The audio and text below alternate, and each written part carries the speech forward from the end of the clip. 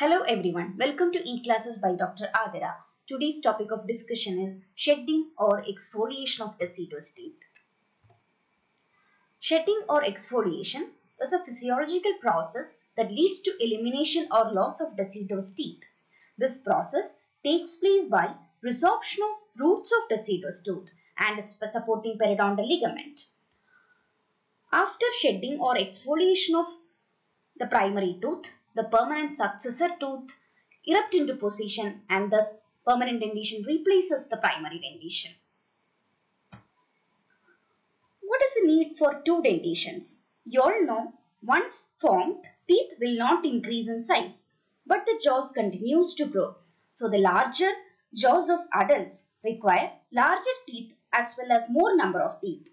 Not only jaws, masticatory muscles also strengthen as the individual grows, thereby increasing the masticatory forces.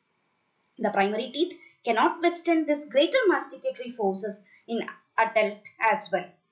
That's why primary dentition has to be shed off and replaced by permanent dentition.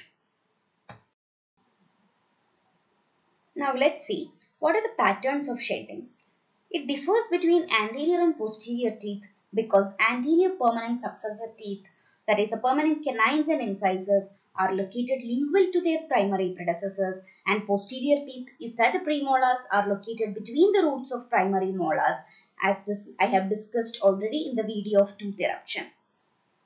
So in anterior teeth, permanent teeth is present lingual to their deciduous predecessor. As permanent successor tooth germ grows, it will naturally exert pressure on the adjacent primary tooth.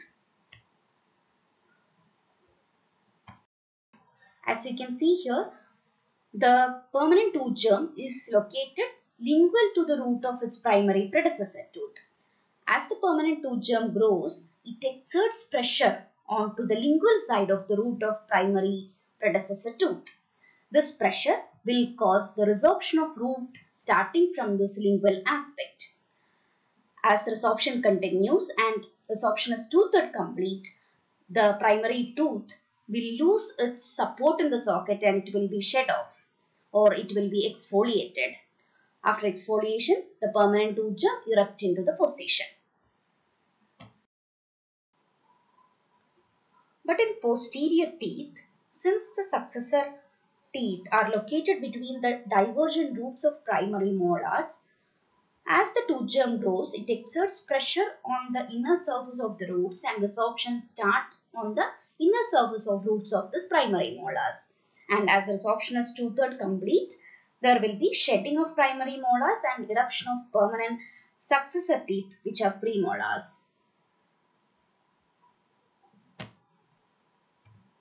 Moving on to the histology, the cell causing tooth resorption is known as odontoclast. You have heard of osteoclast, which causes resorption of bone. Odontoclasts are osteoclast only by its origin and structure. Only this is named so because it causes resorption of tooth. So similar to osteoclast, odontoclasts originate from circulating monocyte and structurally it is a multinucleated giant cell. During resorption, the odontoclast possesses a ruffled border as you can see here, and on the surface of tooth root that gets resorbed, there will be formation of resorption lacunae.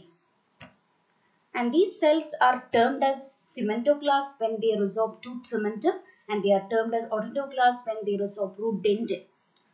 That is, the odontoclasts are referred with respective names as they resorb particular structure. And in this H&E diagram, you can see the multinucleated giant odontoclast resorbing the surface of root of tooth, and there is formation of resorption lacunae here. Now, let's see few mechanisms of shedding. As we have discussed already, the pressure exerted by the growing permanent tooth causes resorption of primary tooth by odontoclast.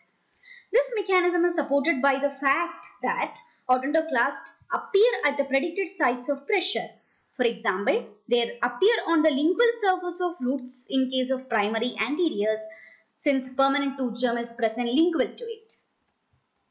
So as resorption of primary tooth root by odontoclast continues, the root length decreases The surface area for attachment of periodontal ligament which holds the tooth in the socket decreases and there is less support to tooth leading to its shedding or exfoliation.